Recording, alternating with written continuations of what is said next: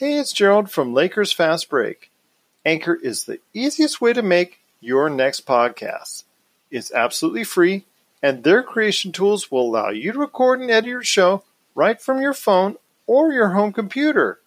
Anchor will then distribute your podcast for you so it can be heard on great podcast outlets like Spotify, Apple Podcasts, Radio Public, Google Podcasts, and many more. You can even make money from your podcast with no minimum listenership. It's everything you need to make a podcast all in one place. So download the free Anchor app today or go to anchor.fm to get started on your next podcast.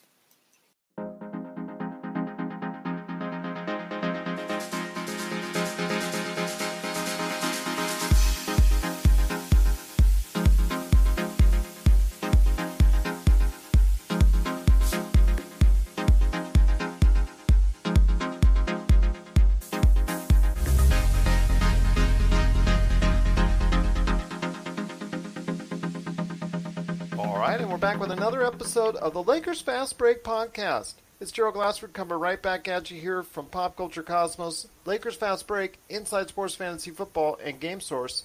We truly appreciate everyone out there listening to all of our great shows. If you get a chance, please, not only my guest shows, but also mine as well. If you can give us a 5-star review on Apple Podcasts, we would truly appreciate it. And we cannot thank you enough for doing so. If you also like internet radio, go ahead and check us out on the Discover Community Network, on their podcast outlets, and then also as well, you can check us out every Monday and Wednesday on the RTF Sports Network. But my friends out there, just wanted to go ahead and say thank you for listening. You know, when we're recording this, it is a truly important and historic day, June 19th, Juneteenth. Everything is being celebrated right now as far as, especially in light of what's going on. And I just wanted to go ahead and say I appreciate my guest for being here on such an important day. And he is back once again, just a truly awesome guest every time out. He is not the New York Knicks General Manager, but he plays one on YouTube.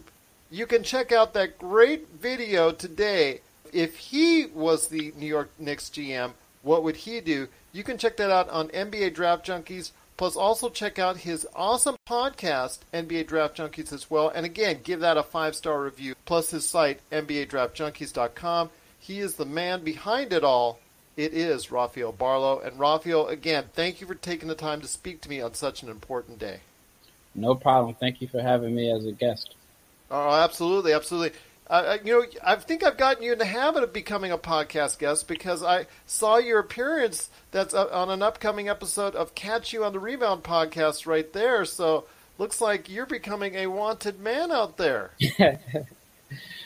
Maybe in small circles, but it's always good to be able to talk about stuff that I enjoy talking about, and obviously basketball. The Catch Me on the Rebound podcast. It was a little bit about basketball. I had a basketball foundation, but it was more so about just mental health. And so it was different for me to talk about that as opposed to, or at least talk about that on a public forum. Well, if you ever want to go ahead and speak out on it here, or speak about how people can find out more information or anything that you feel you want to talk about, the floor is always open for you right here at the Lakers Fast Break. I appreciate that. No problem, my friend. And yes, we are going to touch on your time and your tenure working, unfortunately, for James Dolan as the New York Knicks GM later on in the broadcast. Not only your time doing it and what your plans are for doing that role of GM again going forward, but I want to hear the inevitable feedback that you got from New York Knicks fans, because I was talking to Stone Hansen the other day about his mock drafts and whatnot, and I said, do you get the kind of feedback that Rafael Barlowe gets on the New York Knicks? He said, no, but I'm not exactly, he just, the way he was alluding to it, it just seems like you're not the only one that gets that kind of feedback from New York Knicks fans. Yeah, I mean, they have a large fan base, just like the Lakers, and I imagine if I would have put myself out like this last year with the Laker fan base and I had, someone that fans didn't like, well, I mean, I don't think necessarily someone fans didn't like. It's just there's so many fans and there's going to be a divide regardless. unless If there was a high draft pick, like the yeah. year that they had Lonzo Ball or Mm-hmm. the year that they had Brandon Ingram, yeah, that's probably you would have gotten the same type of feedback from Lakers fans because, as you know, Lakers fans can be kind of vocal in their Yeah. opinions from time to time. So. Especially if they were picking like sixth or seventh. If it's number one or number two, there's not many options as far as who you think would take number one or number two. But six or seven, especially in a draft like this, the bigger the fan base, the more people that are going to agree with the pick, but the more people that are going to dislike it. So, but that's just part of putting yourself out there when you have like a podcast or a website. You've got to deal with the good and the bad. This is true, my friend. This is all too true. I mean, you're talking to someone here who's received comments of praise, and he's also received many comments as well about my voice, which I've told you off the air, which I won't go into detail here right now. But yes, I know. But it's going to be a great show we got for you today. We're going to be talking about a lot of issues heading to the NBA. And first off, thank goodness Adam Silver already is bald, because if he wasn't bald, he would have lost all of his hair by now with all the things that are going on as we're just making the final decisions on which NBA players are going to Orlando, because they must decide by the 24th. They were handed this week, or they were sent out this week, a 100-plus page outline for the coronavirus in the Orlando bubble. So I want to hear your thoughts, and this is going to lead also into the divide amongst players. I know you heard about it. I mean, I understand it's very restrictive, and it's very precise and specific, but it is outlined in its detail to go ahead and prevent players as best as possible, whoever heads down to Orlando, from getting this virus. Yeah, I understand why some people don't like it, because it may seem like they're being treated like kids. I actually saw a tweet where it was a parent that saw, I guess he read the whole outline, and he said it was pretty much the same thing as when they had the junior NBA tournament there. So basically these professional athletes and multimillionaires are pretty much getting the same treatment that the 12 and 13-year-olds got when they played at the junior NBA Worldwide of Sports. But I understand why the NBA is being so strict, because, I mean, the numbers aren't going down. I mean, you look at the numbers, especially even in Florida. I live in Texas, and the numbers in Texas are going up. And so, I mean, it's all money motivated. The league wants to generate that, or, the revenue, because I think I read it's like $900 million or something like that. So, of course, they want to play, but they also want to make sure that the players are safe and protected, because, if it's, and I don't want to just name a name, but if it's the ninth man in the rotation for the New Orleans Pelicans, it's not going to have the same impact if it's LeBron or Kawhi or Giannis. And so they just really want everyone to be in this bubble and make sure everyone's safe. Then I heard, I forgot who it was, but it was on the Ringer podcast where they said LeBron needs to be in bubble wrap and he needs to ride around in the Pope Mobile. I heard that as well. I remember that being said.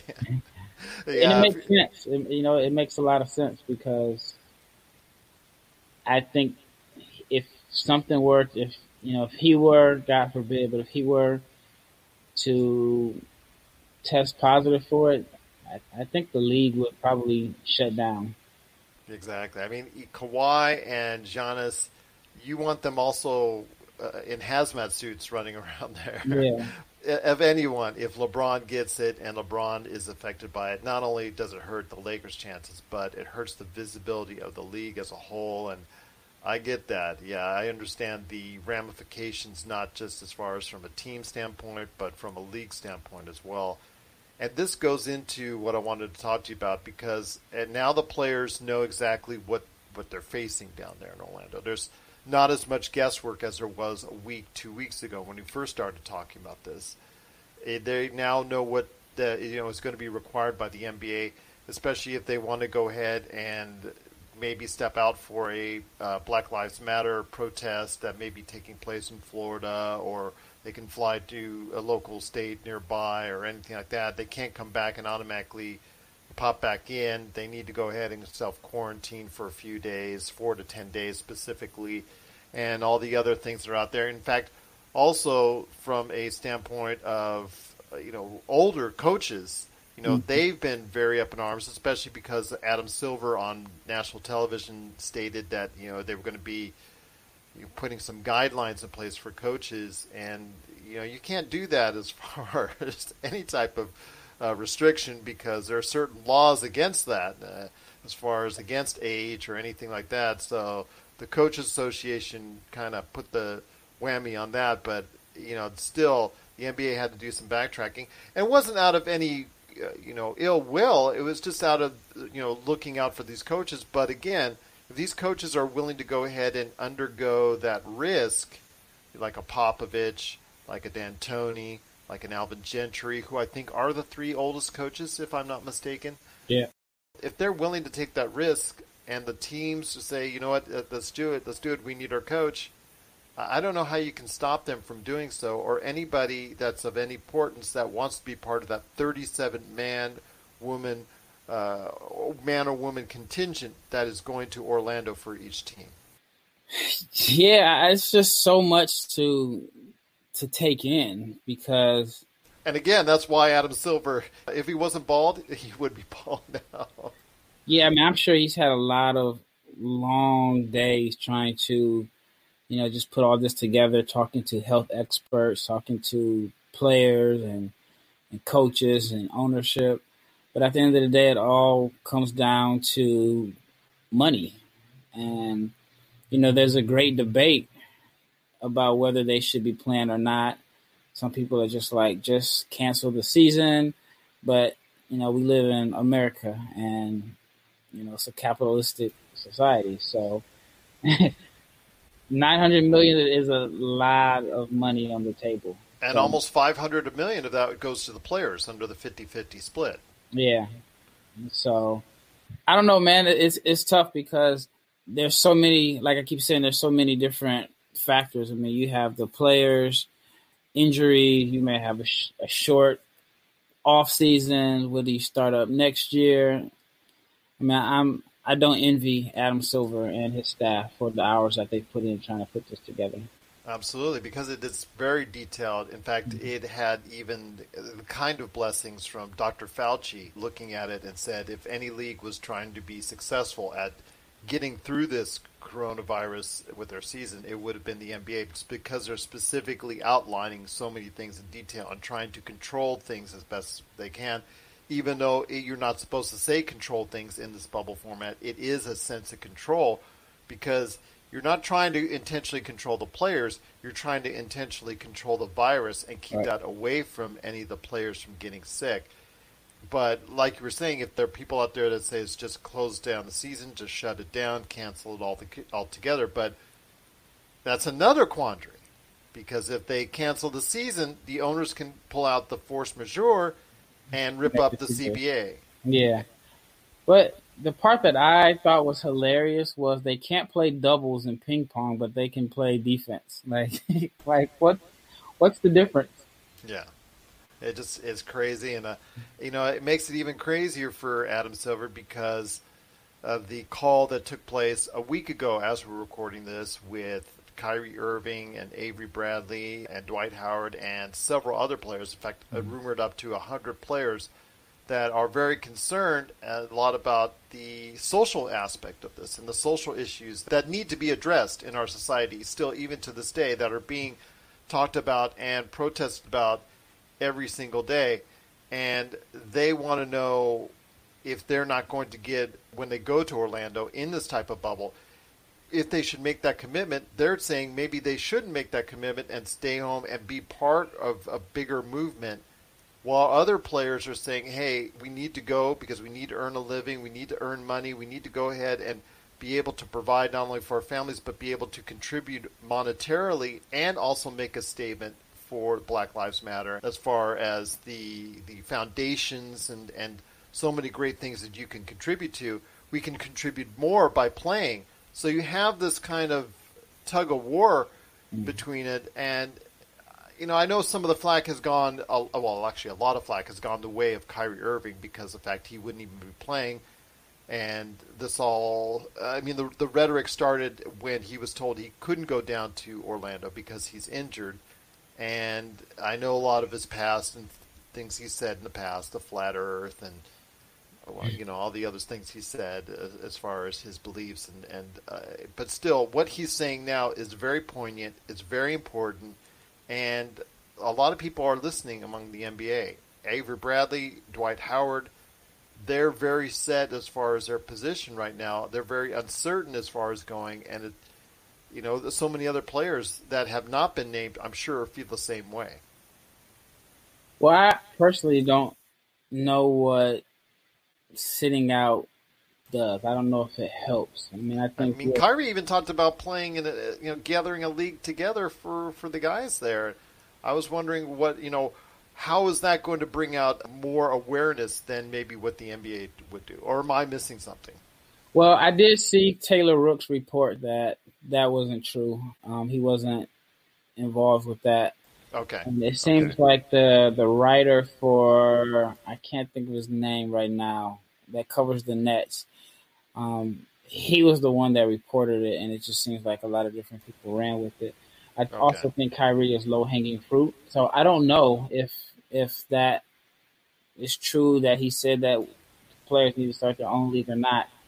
I agree with you, though, that he is a easy target because of his past things he said and who he is and where he is right now. I agree with you on the fact that he is a specific target. But when individuals like Avery Bradley come up to the forefront and speak out loudly on social media about this, I think that builds a lot more weight and has a lot of people saying, you know what, you can't laugh this off. You can't joke this off. It's not, I understand what Kyrie Irving has said in the past, but what Kyrie Irving is saying right now is real, and there's a lot of people like Avery Bradley that are right behind him on that. Well, I do believe that Kyrie and Dwight needed Avery Bradley to add some credibility to what they're saying. I agree. It would be very easy to put those two in a box and say, well, you guys? Based off of their past and how people feel about them. So Avery Bradley, I think, did add some credibility to what they were saying. But I still don't understand how sitting out would really change anything. I just feel like with the platform they have, with the lack of sports on TV, all the eyes would be on the NBA. I think that they could do more by playing than by sitting out. Because you're thinking the games are going to be on TNT, more games are going to be on ABC. This is going to be something that's going to be on prime time very much. A lot of prime time games that are going to be a lot of eyeballs more than ever on the NBA. Not more than ever per se, but more than what we were seeing in the first part of the season. I wouldn't say more than ever is a stretch. There's no sports on TV. It's been, as of today, 100 days since the NBA's been gone. And there's still like 41 days left. So, 41 days until the season is supposed to start up. And then people who watch baseball may start tuning into basketball because it doesn't look like there's going to be any baseball this summer. So, and I think with everything that's going on, all the attention to the NBA from the social aspect and the basketball aspect, I don't think it's a stretch to say the most eyes will be on the NBA now.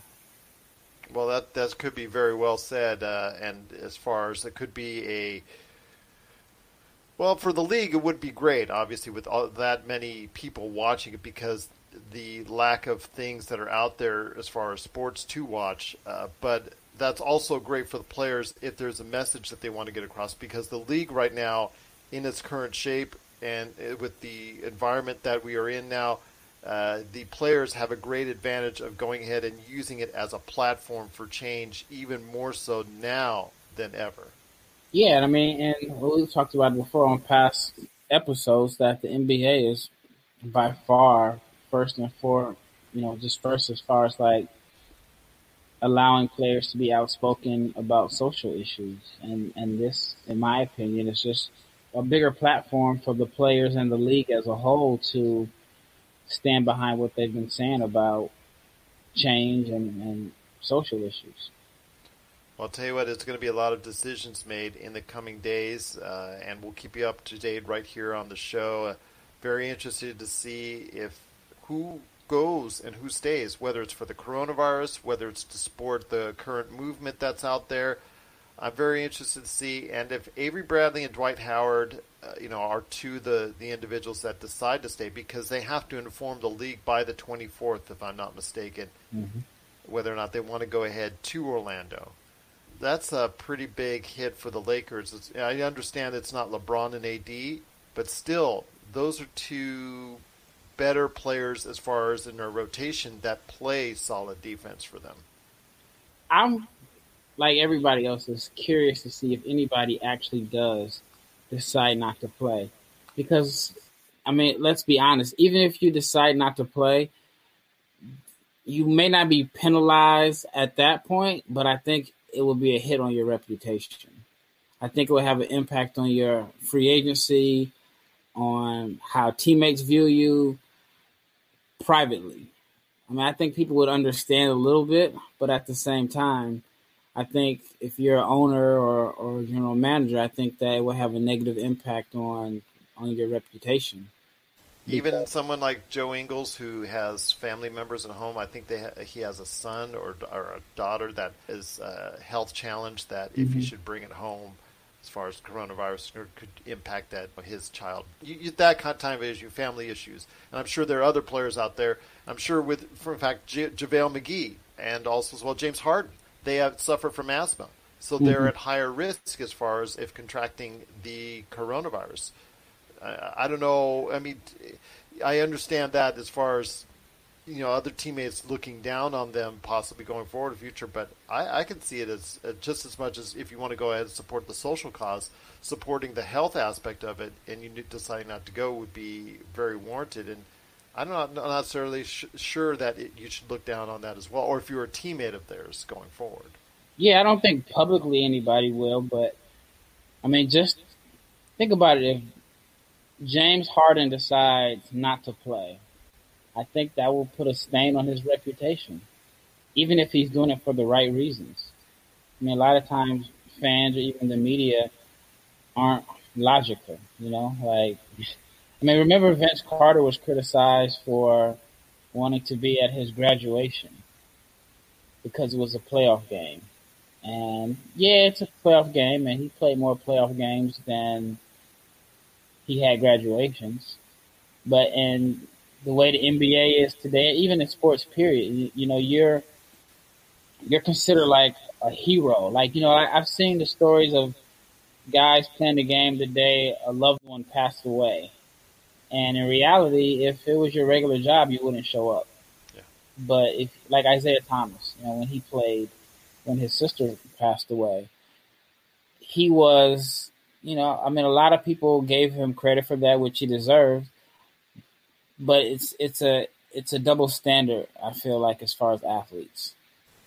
Absolutely. Even as we were kids growing up, we had the jerseys on. Who did we idolize? We didn't idolize, we idolized our family members, and then we idolized the players, players that we wanted to be like, whether it was baseball, basketball, football, whatever sport. That's why we had the jerseys on our backs as a kid, and it's just, I understand that because they're looked up to by so many millions of people, whether they're young or old. And I think now is a great time for them to go ahead and get across what they want to get across as a unit, as a group. And the NBA is willing to go ahead and pretty much say, you know what, the floor is yours. And go ahead and make your point. And like with all the eyes that you and I both think are going to be watching this, I think it's a great time to send that message and make sure that it's sent forward. And you know what, if it ruffles some feathers, so be it.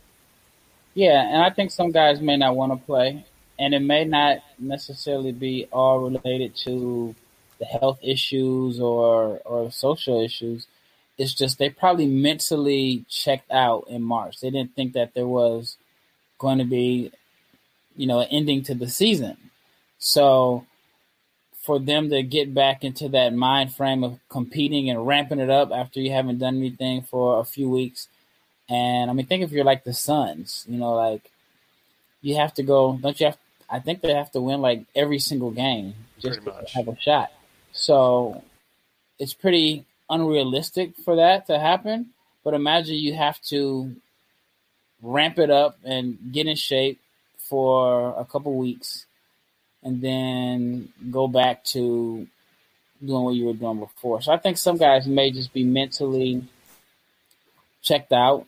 And then also some players may, if they're a free agent, like it hasn't really been talked about too much, but if you're Jason Tatum or Donovan Mitchell and you have, I mean, we don't know what the cap is going to look like next year, but let's just say it's based off of the projected numbers.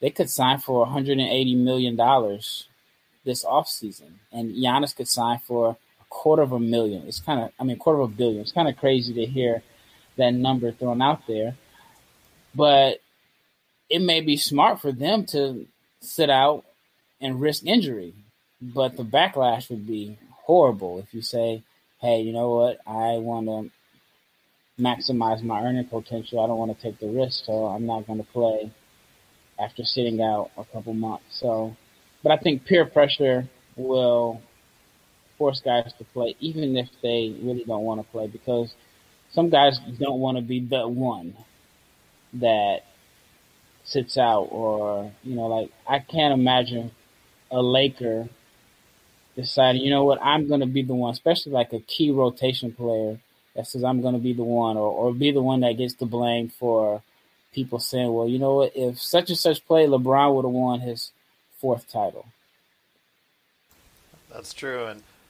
But there's still players like Devin Booker, DeAndre Ayton, Bradley Beal, like you said, have to gear up, have to go down there, be in the bubble, gear up, go ahead, work out, get in shape, get mentally motivated to play maybe 2-3 meaningful games at best, and then for the rest of the time maybe get sat out because the team doesn't want to go ahead and risk their health long term. So basically they would be there for 2-3 games realistically and meaningfully.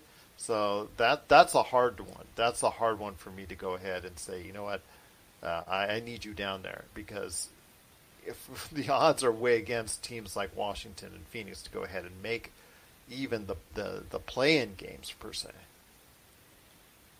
Yeah, and even for I'll give you an example. I was at a gym earlier today, and I won't name the players because I don't want anybody to get in trouble, but I've seen, in this particular gym, I've seen 4 or 5 NBA players come in and work out with the trainer. So today there was a guy that came in to work out he was an all-star, and I'm a videographer, so I had my camera there, and they were like, you can't film because the NBA doesn't want players working out with third-party trainers. They would prefer the guys working out at their team facilities where they can work out in groups of 3. But this hurts the guys that are not going to be invited to Orlando. So if you play for one of the teams that's not invited, they don't want you to work out with a trainer in whatever city that you're staying in. They would, and I get it, they would prefer you to work out at their team facility where it's more controlled environment, but you can't expect the players to stay in the city that they play in year round. So I wonder how that's going to affect everything. Because if you're on the Knicks, does every player on the Knicks stay in New York? No, and there's a few Knicks players that I know. At least last summer, there were 3 guys on the Knicks that lived in Dallas, and you could find them playing pickup, pretty regularly. And so right now, a lot of videographers are, they're trying to get their followers up because they're in these gyms and they're posting videos of players working out, which, was pretty popular on YouTube in the summer. But some of the guys have been playing, but I saw a lot last week, But I noticed that this week I didn't really see too many videos of guys playing pickup. And I think a lot of it is related to teams don't, they've called the players and they've told the trainers that you can't be posting videos, and the league doesn't want you guys working out with a third-party trainer. We're signaling the ref for a quick timeout, but we'll be back with more of the Lakers Fast Break podcast. Check out what's been going on with the Pop Culture Cosmos Show and the PCC Multiverse.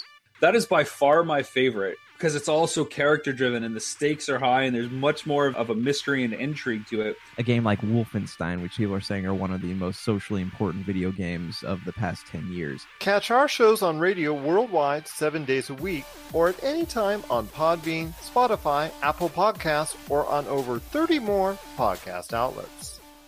One of the things I wanted to talk to you about when it comes to the NBA is what they need to do, not on the court necessarily for racial equality, because as you see, it's 85% African American, if I'm not mistaken, 80 to 85, something like that. It's off the court, it's the coaching staff, it's the front office, it's the ownerships or general manager, partner, or whatever you want to call it these days, general managing partner, things like that. What I want to ask is, what steps does the NBA need to take in order to get to that point? I mean, we saw the Lakers the other day. Had a great hiring of Dr. Karida Brown. She is going to be there as a director of racial equality and making sure hiring practices are done accordingly and they're done in a proper fashion to get the best candidate from whatever background possible to go ahead and fill the roles in the future for the Lakers organization, which I think is a great step. And then you had Jeannie Buss today making statements about trying to get more racial equality in the league and understand that the negative effects that racism has in our society. It's a point where I hear one of the things that Avery Bradley and Dwight Howard and Kyrie Irving and all the other players say is they're not hearing from these owners. They're not hearing from the majority of them as far as speaking out on this or contributing money or things of that nature. I was listening to Hoops Collective podcast, and that's the feedback that they're getting from players because they have a better insight than what I can get currently because they have more players that they can speak to, and that's what they're hearing is that the hierarchy of the NBA is not doing enough in regards to this.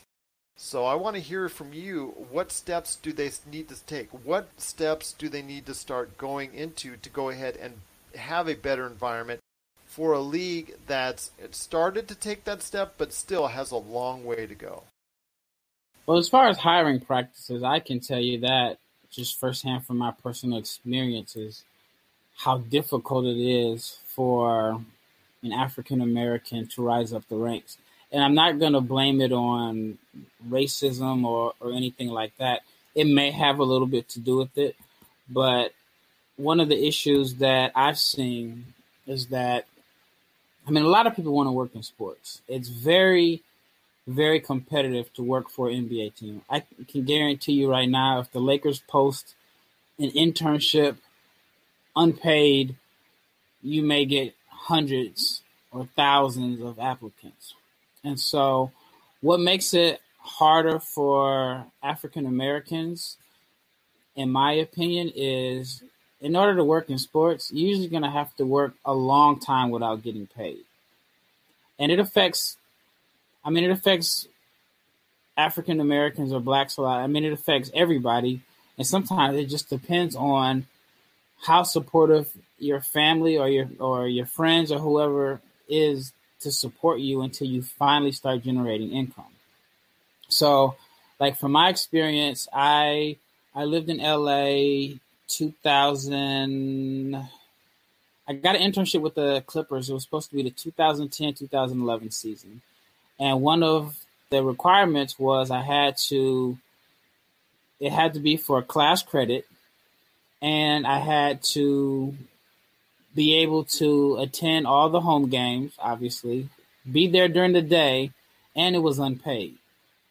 So at the time, I may have been like 28 or 29 years old. it was something that I wanted to do. It was something that I felt like, all right, I spent my 20s working a job that I liked. It was okay, but it wasn't something that I was passionate about. And I knew that I wanted to get into sports. And so what I ended up doing was say, okay, I'm going to take this internship. And I happened to know somebody that knew another person that worked in HR. So I got the internship with the Clippers. And LA is expensive, as you can imagine. Lived there 25 years, yes. Yeah. And it's even crazier now than it was 10 years ago. And so I had my own apartment. And what ended up happening was I got the internship, but not only did I have to go to class, and I took like some random PE class at a community college in East LA just for the credit, but I still had to be in class 3 times a week during the day. Then I had to be in the office, and then they had games at night. And, you know, this game schedule it's not like you can say, well, Monday, Wednesday, Fridays. And I ended up like taking a gamble on myself and hoping that I could make things work. And I had this mindset of I'm going to be the hardest worker there. I'm going to work so hard that they're going to hire me. It's going to work out. Well, it didn't work out. I ended up getting evicted, and I had to move back to Dallas. And so from there, I ended up getting internships with the Texas Legends. It was the Mavericks G League team first year. I drove the team bus. I did laundry. I did film. I was in the office all day, and all of this was an unpaid internship. Not a lot of people can maintain, you know, a living doing that. So I ended up getting a job working graveyard shift at a gas station. And I had a college degree, but it was kind of humbling for me to get a job at a gas station working overnight just because I wanted this internship so bad. The good thing for me is that when I was living in LA, I had a house in Dallas that I owned, and my brother and his wife were staying there because they had a newborn baby. So I ended up staying with my brother and his wife and their baby. But if it wasn't for that, I wouldn't have been able to really put in the hours and made a name for myself. But a lot of people aren't in that situation. And so the people whose parents may have the resources and funds to say, well, you know what, you can stay here until you get your job. And for a lot of black people, they don't have that same luxury. I have a friend, he played professional basketball overseas. You know, he was married with a wife, and her family allowed him to stay with, you know, his family to stay with her parents until he got where he wanted to be. And he's an assistant coach in the NBA now. But it took him like 8 years to get to that point. And so the investment that her family or his family made in him to pursue his dreams allowed him to get to that point where he's making, you know, whatever he makes as an assistant coach in the NBA. A lot of black people aren't going to have the same luxury. So they're going to get weeded out in the process because they don't have the resources to play the long game until you get paid. That's hard, man. That's just to hear that, and you know, you hear stories such as yourself and such as, you know, what's going on as far as the work that needs to go behind the scenes and how much harder it is in that case, and that's why things need to change and things need to be, you know, get better. So we need to have more decisions of this. But as I was talking about with the Lakers, do you like the signing? Do you like the addition of Dr. Karida Brown? Because hopefully it sends a message to the rest of the league that you need to start thinking about this carefully. You need to start getting people in place who can make these changes happen, so you don't have to have Rafael Barlowe's having to do so much to just try and find a place in the league. Well, it's tough because, I mean, not saying that it's a racial issue like the stuff that I went through. It's a numbers game. And a lot of people get weeded out because they can't afford to work a whole season or 2 seasons without having any income coming in. It's similar to what I was going through in Hollywood, and I work for a special effects company, but in order to go ahead and get in front of the camera or, really go across the street to work at Paramount Studios, which is where I really wanted to go, you have to go, like you said, you have to go and be an extra, or you start in as far as being an unpaid assistant. Holding the boom mic. Exactly, yeah, Yeah. and just that whole 9 yards. So you have to do that just to even earn your way, most likely in the Hollywood and movie industry as well. So yeah, that's perfectly understandable. It's just extremely hard, and like you said, it's always a numbers game that you're up against. Yeah, and that's why I said I can't blame it on systematic racism or anything like that. But it's so competitive, and you have to be able to be really, really patient and have a lot of faith in yourself. And more than likely, you're going to need some type of help or resources to help you survive in life until you get to that point where you can get a steady paycheck. But as far as like with the Lakers, if they're higher, I think it's a good idea. I mean, I like it, what it's for. My only fear is that, I guess it's a good thing, but I know the NBA is a copycat league, so I imagine other teams are going to follow and make similar hires. But I wonder, are teams going to just make similar hires for the PR behind it? Because nobody wants to be there's only 5 teams left that haven't made this position with a diversity hire. I feel like, and this is probably a little controversial, but I feel like it happened a little bit in a sense with even the G League. Some teams didn't want a G League team, but you don't want to be the only ones without.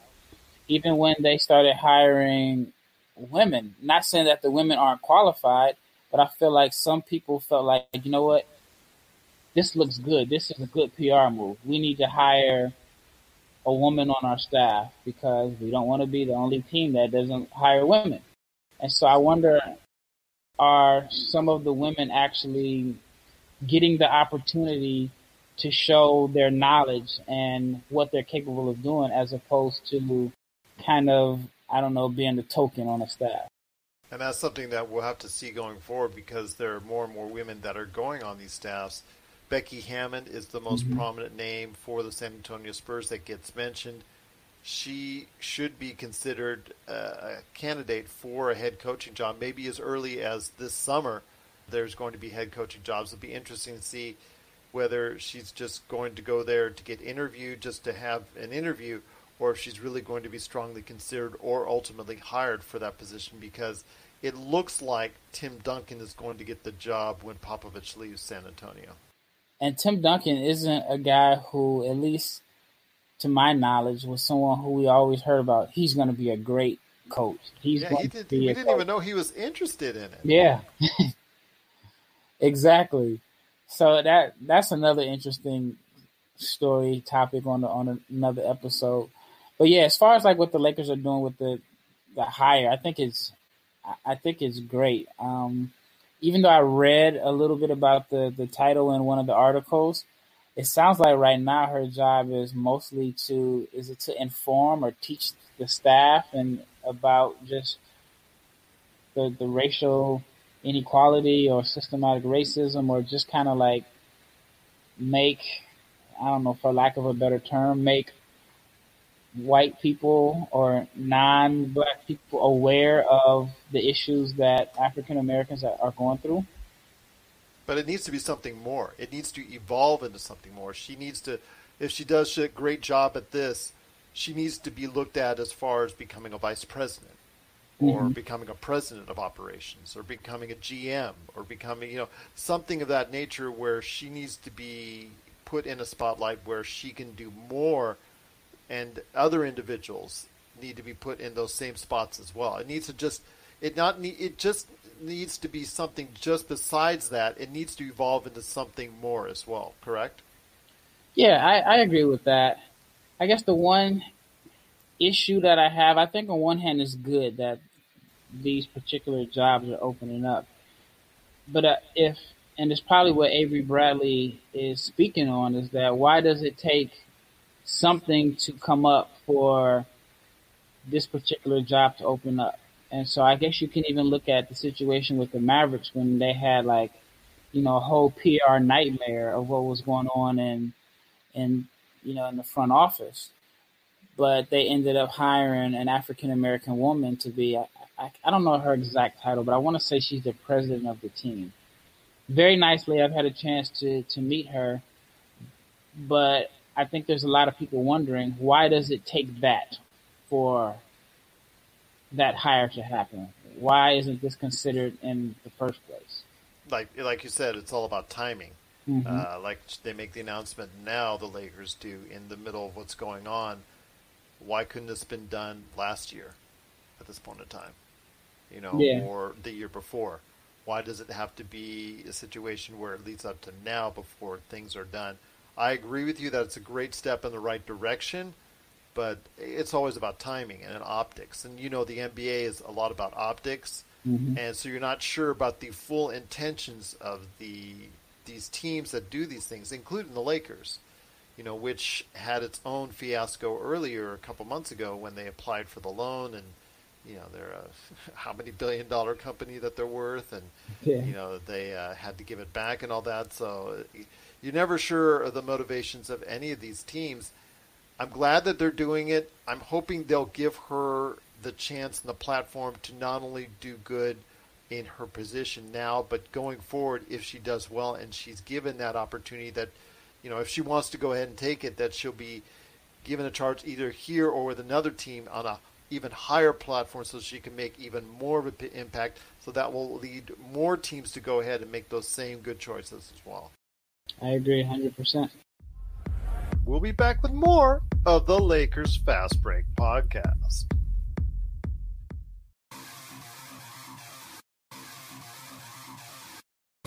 Needing an edge for your fantasy football team? Listen to the guys at Inside Sports Fantasy Football for insight that will help you reach your league championship. That's Inside Sports Fantasy Football. Check it out today on your favorite podcast outlet. Well, my friend, we've talked about some heavy issues so far in this podcast, but before we head on out, NBA Draft Junkies, my friend, we got to talk about some NBA draft stuff before we head on out. So I know it's way off the beaten path sometimes, especially what's going on, but you've got your great site, NBA Draft Junkies, and I know you've got some mock drafts that you're working on. And can you just give listeners out there kind of a sneak peek of not necessarily, okay, this guy's rising, but this guy's falling, but some of the individuals that you're looking at that are making a change in your eyes one way or the other? Well, I think right now with there's so much time on your hands, at least for a lot of people that do this draft stuff, you're watching guys and all of a sudden you're like, you know what, I think I like this guy better than others. Or I was wrong about this particular player. Because it's really hard to say if a player is moving up on draft boards because we haven't seen them. Like, we haven't had an opportunity to watch guys play in over 100-something days at the minimum. So it's all based off of just your opinion. I think anybody that says a guy is rising on multiple mocks, I just want to know where he's getting that information from. But at least for me, like I mentioned earlier, I was at a gym today and I saw a couple guys work out, and there was one guy who I was really impressed with. And so, but because he's the last player that I've seen, I have to make sure that I'm not moving him too high up because, I seen him live and I saw him recently. That doesn't mean that he's better than another person that I had above him who I can't see. So it's kind of tough to base anything off of anything other than just kind of changing your mind because you've taken a deeper look into film. But this player has looked a lot better than what you've seen before and what you saw now in current workouts. Well, I had questions about his shot as far as like the percentage he shot. Was it real or was it something that could be sustained? And so just kind of watching this guy work out a couple of times, I can see both sides because his form is a lot different when he shoots threes as opposed to when he's shooting jumpers inside the arc. And so I see why there's such a big difference in his percentages. But it's still kind of tough to determine, like if 3-point percentage that he shot in college is where his future is, or is it going to be based off of the percentage that he shot on pull-up jumpers and free throws? So it's tough, but watching him live, I feel like, man, I think I like him better than I did before. That's a good way to gauge that. again, I have to make sure that I'm not just basing it off of because I haven't seen anybody live in so long. But there are some movers and followers in your eyes. I'm assuming, correct? I mean, there has been for me. I've already starting to get some ideas. Man, maybe I put him a little too high. Yeah. Maybe I put him a little bit too low. I've gotten a lot of feedback, so it gave me a second chance to look at players both either which way, and it allows me to chance to reassess. And I'm sure you're doing that process as well. Yeah, and I think like if no matter what, how much time it is, you're always going to change your draft. I mean, if they move the draft back a month, your mock draft may look totally different, and it's just because you have more time to look at guys, or maybe there's something that you didn't notice before. Sometimes we're all human. We can be influenced by what we've read on other mock drafts or other boards and so on. So, but that's the beauty of it, is that nobody's right when it comes to these mock drafts. I mean, you can be right on a couple of players here and there, but even the experts or even the guys that get paid hundreds of thousands of dollars to predict a player, they get them wrong often. So that's the beauty of it. And it's funny because you hear Chad Ford on his podcast talk about the extensive research that he does, the fact that he had access to all these workouts. He would be there early in the morning, late at night. He would be going ahead and observing these players a lot more than, let's say, you or I can, because he has access. And he had at that time the ESPN backing to go ahead and follow all these players. And even he made mistakes, and even he fell in love with players that unfortunately didn't pan out for one reason or the other, not necessarily because of an injury, just because of performance level as well. At the end of the day, you can't predict how well a 19-year-old is going to play long term once he has millions of dollars in the bank. I had a friend, an NBA player, once tell me, and it made so much sense. He says, you know how hard it is to come in here every day and do these workouts when I can look at the map and be anywhere I want to be in the world within the next 24 hours? He's like, the people who make it and are successful usually have another level of drive to them that pushes them to how they succeed. I mean, you look at Kobe, and yes, he was talented. He was given a lot of natural gifts. But it was his drive and his work ethic, all of that, which made him, one of the best players to ever play the game. Well, I think there may be other guys who may have been just as naturally talented, and they didn't come close to his accomplishments. So that's kind of hard to predict. Exactly. What's the drive? What's in here? What's in here? As far as that's concerned, yeah. I can't agree with you anymore on that, and obviously we saw a lot with Kobe in that aspect, and hopefully we'll see more players with that kind of drive going forward. I mean, we see it right now with LeBron. We see it right now with Giannis. We see it right now at times, although he's very quiet. But there's still, once you get him on the court, you see Kawhi's determination and willingness to go ahead and take over a game and let his actions speak for himself. So that's another way of doing it. And hear all these stories. It's great because you hear all these stories of all these players in their backgrounds of when they were coming up on whether or not they would make it in the league. And Chad Ford's stories are very funny at times as far as exactly what he thought of these players one way or the other. And you hear all these other stories as well. One thing this pandemic has caused is all these redraftable shows. Yeah. And I listened to them and I think, my gosh, I was probably thinking the same way myself. So, at that point in time about X player, hindsight's great in 2020. It's great to play that armchair quarterback. But, yeah, when you're in the middle of it and you're looking at it, and, it's just so funny to see now some of the players that you were so behind that you thought would make it didn't pan out, and vice versa. Oh, man, this guy's terrible. Why are they drafting him? And the next thing you know, he's an all-star player. Yeah, and I always feel like a lot of the reasons why guys make it or don't make it to their maximum potential usually isn't talent. It's usually like the drive. I mean, situation is important also. But some guys, their dream was to make it to the NBA, and that's exactly what they did. Is they made it to the NBA, and they'll stay long enough to get a check. They don't necessarily have the desire like a Kobe or a Kawhi or LeBron. I mean, like LeBron is probably one of the best examples. I mean, he had over $100 million in endorsements before he played a single game. But yet he was still driven by something.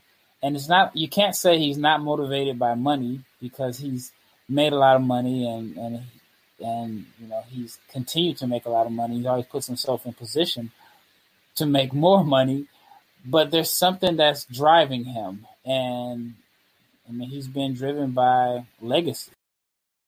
And that's what's, I mean, on top of, like I said, his ridiculous skill set and God-given talent, but he's driven by creating a legacy, and that's what makes him spend so much money on his body, puts in the work. And if you're 17 and if you didn't know anything about basketball and you watched him play, you wouldn't even know that he has that much mileage on his body. So, but that type of drive, and you can't teach that. Like, there's nothing that you can do to give somebody that type of tenacity and drive. And so that's what I love about the guys that are great at what they do. I mean, from your LeBrons to your Kobe's to your Jordans, these guys have something special inside of them on top of, like I said, their natural gifts. And you can't determine that in a draft. You may have some ideas, but you just don't know how a person is going to act once they have millions of dollars in the bank, especially a teenager. That's true. And one of the things I want to talk to you about on next time we talk is LeBron's legacy. If he were to get to that fourth title, third different team, et cetera, that you're hearing about right now with the rhetoric, we'll know more, or we'll have a clearer idea on exactly who is heading to Orlando, who's not. So those are some great issues to talk about as well. So we're going to talk about that. But before we head on out, my friend, you know, I'd save it best for last. And that is your tenure, as I know you would do an outstanding job, no matter how much James Dolan would probably try to undermine you the entire time. But I want to hear your thoughts in your time doing the program that you can now check out at NBA Draft Junkies, with you serving as New York Knicks GM and deciding the future, or at least the short-term future, for where the New York Knicks should do.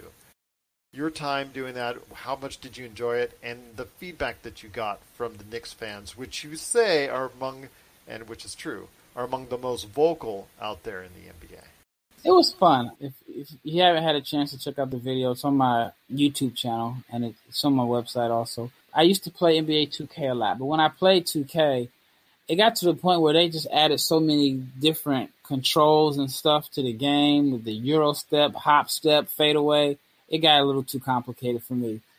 But I would always get the game to play GM mode because I wanted to see if I could put together a team. So I used to simulate a team, and I would make the moves in free agency and try to take the worst team and rebuild. But that was fun to me. And so I had this genius idea about a week ago, and I wanted to add some content to my site that was creative and different, but I didn't want something that was super corny.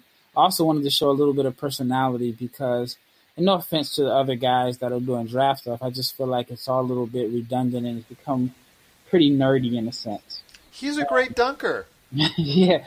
So I decided, well, you know, let me put on a suit. And it's going to be tough to try to find colors to match for every team, but I ended up finding one Knicks colors, and I named myself the general manager of the Knicks, and I talked about the changes that I would make, who I would look to draft, and how I would change the team. And it was fun. And it took a lot of time to put it together, but it was fun, and I thought the feedback was pretty good.